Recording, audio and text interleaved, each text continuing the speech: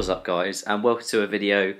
Haven't had one in a while, and yeah, apologise for that, but just haven't been as focused on videos as I probably should have been. But I'm back now. Just to quickly say that Luke Skywalker, the Hoth skin for Luke Skywalker, has just been made available in Star Wars Battlefront 2. So I've just loaded up the game like normal, just expected to go and play a normal game, and you're greeted with this screen right at the start as you load into the into the menu. And when you go into your time challenges, it's the main one, and it gives you a cosmetic crate. But this is only the first part. As you'll see here, it says Luke Part 1 is to defeat 30 enemy soldiers.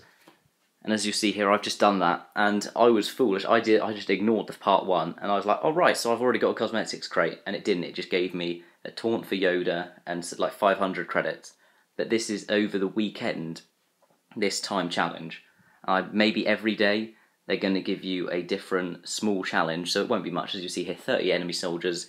It's not a big deal. It won't take you much time, like 1 or 2 rounds. And so after this weekend, so maybe Sunday there'll be a final one. It'll be like defeat 5-10 enemies as Luke Skywalker, and then you get his new skin. And then you can go and move on with that.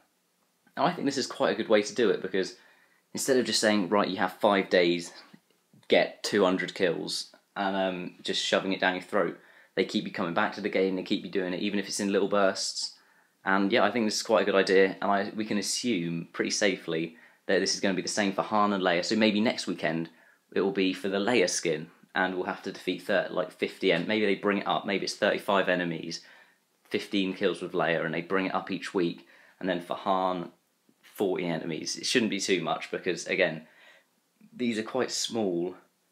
These quite small challenges, so they shouldn't be too much of a deal for you to complete.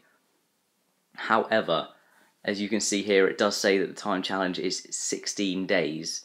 So hopefully that 16 days is the 16 days over which we'll get all 3 skins, and that it will be just this weekend will be Luke, and then it won't come up with anything more, or maybe it will give you Leia's next one through the weekdays of next week.